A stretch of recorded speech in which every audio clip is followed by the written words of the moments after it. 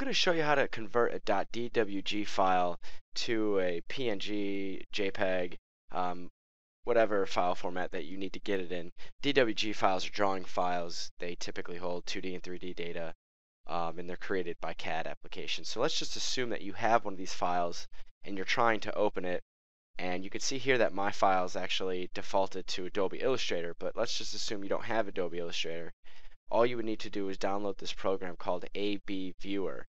You can Google that. I'll provide the download link to download this program, install it, and run the 45-day free trial. So click the trial button, and you can just drag and drop your DWG file into this program, and you can see that the drawing actually opens up nicely. I'm not going to make any changes to it. I'm only going to hit the save button and select, I could select JPEG, GIF, I'll select PNG, and